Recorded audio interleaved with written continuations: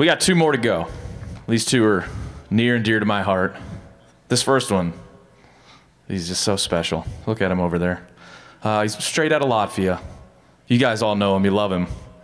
Janis, the Latvian Eagle Putelis.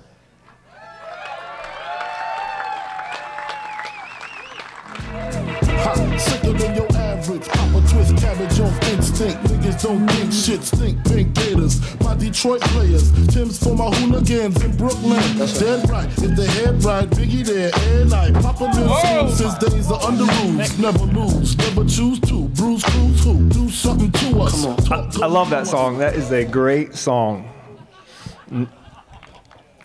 And just so, I'm sorry, I forgot your name. Keenan? Just so he doesn't think that he's the only guy that likes good music around here.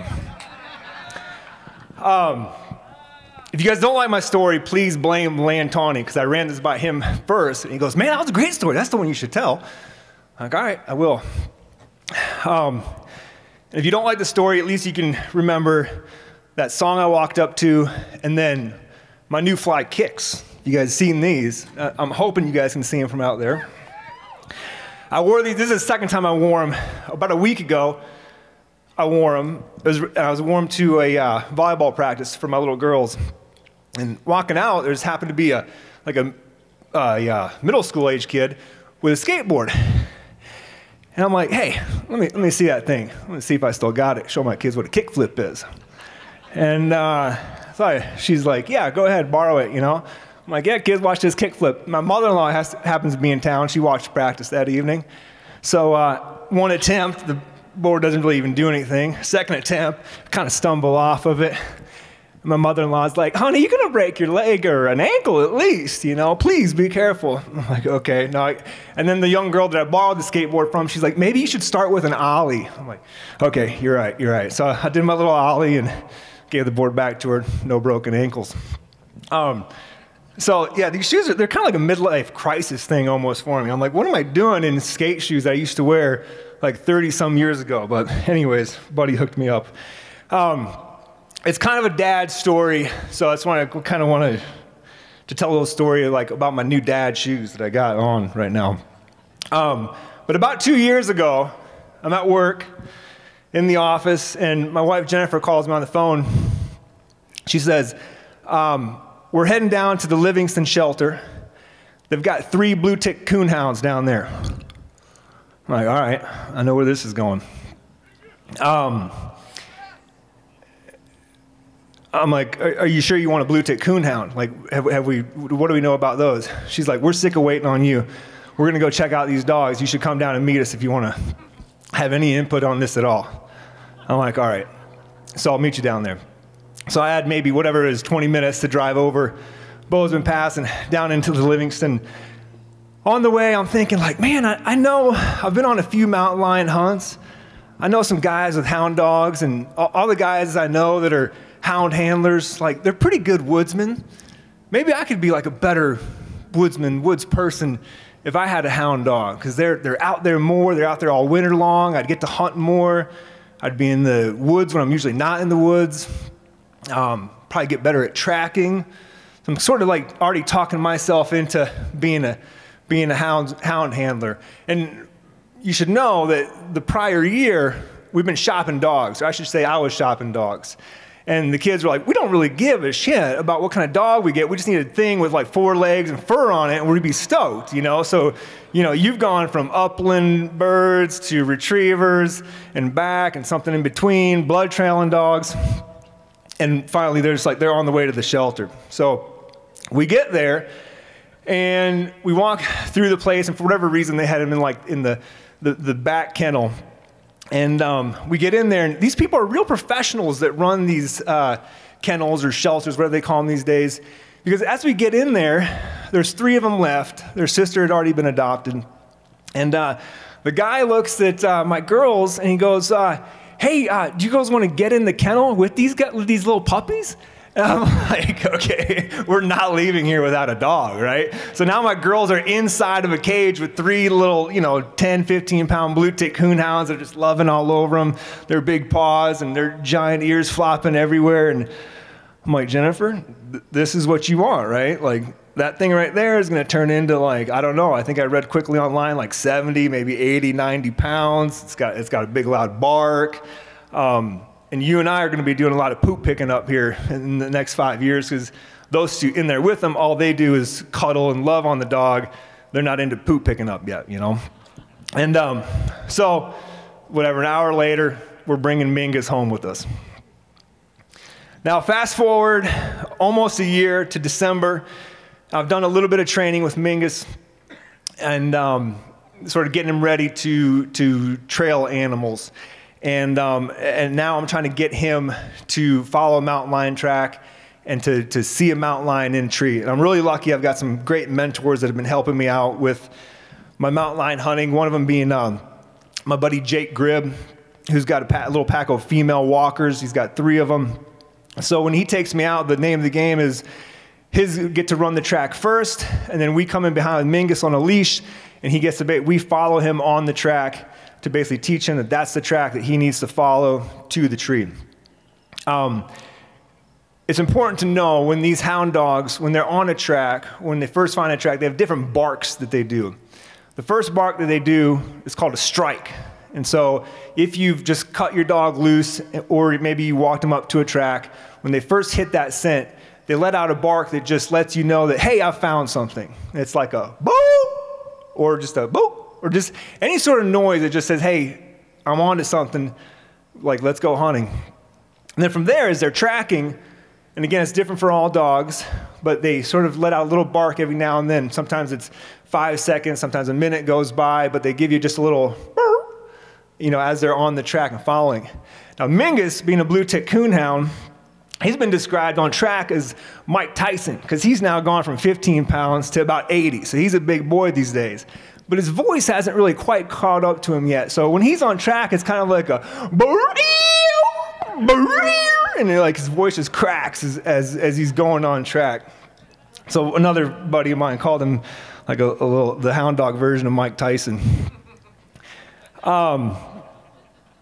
Then, when they get to a tree, where usually the scent ends, the track ends, they do what's called a locate bark, which is like I found him. Like this track ends here. I think it's in this tree above me.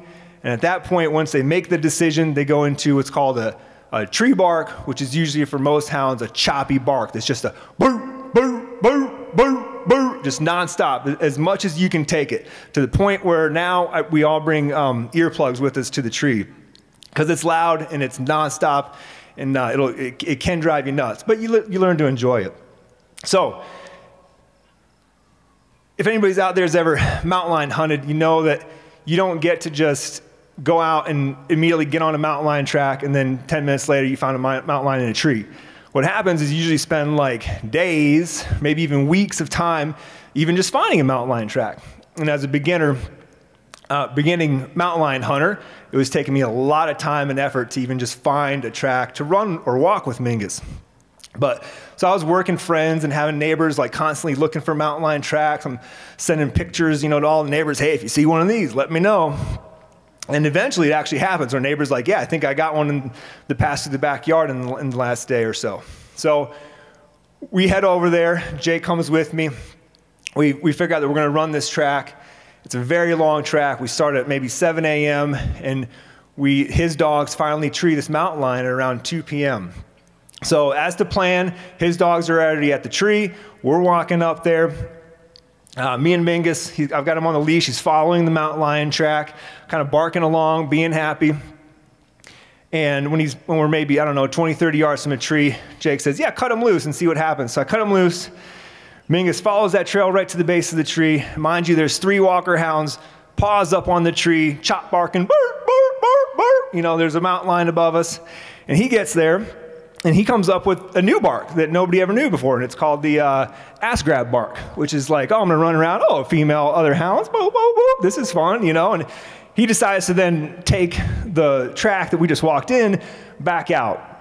My dog cannot figure out that the track goes up the tree and there's a mountain lion sitting in the tree above us. Now, to his credit, it's a thick tree. You can't really see the whole mountain lion, But still, I'm like, man, look, there's 3 other dogs doing what they're supposed to do. Like, just put 2 and 2 together, man. There's a mountain lion right there.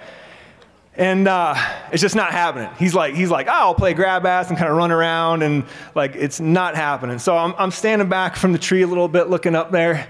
And Mingus comes over by my side, and I grab his head, and I'm like, dude, look up there. Like, see it? Mountain lion. And Jake looks at me, just laughs. He's like, dude, listen, I've tried that 1,000 times. Like, they just don't see the cat sometimes. Like, it is what it is. So all this effort that we've put into like trying to figure it out, trying to be a mountain lion dog, and we finally have a cat above us, like 20 some feet in the tree, and we have to walk out of there, and my dog is no better for the experience, right? Like at this point, he just knows that like there's something that smells in these tracks, but he hasn't put together that there's a lion in the tree above him.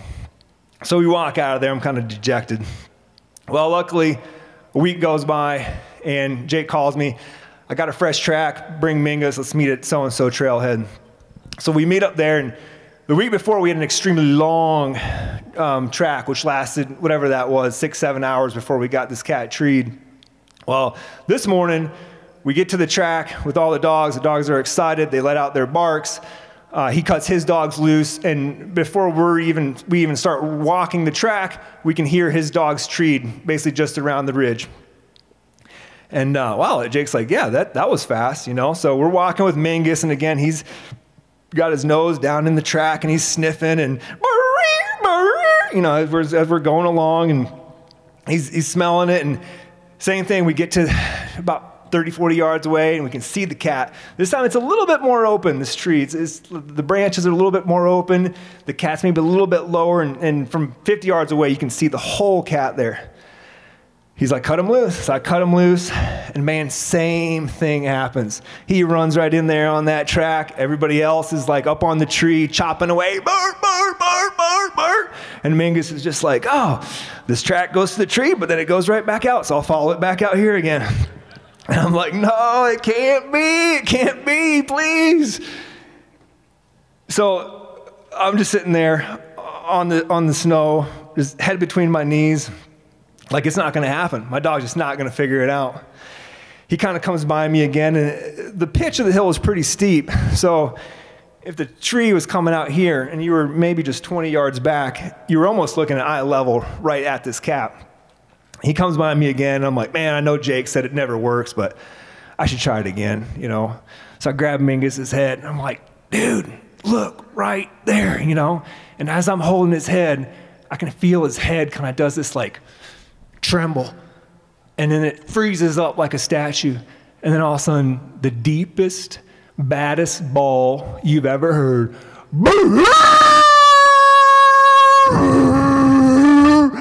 and all of a sudden he's just like, dude, do you see? There's a giant cat up in that tree. I mean, big. It's got like long tail on it. Holy shit, Dad! Look!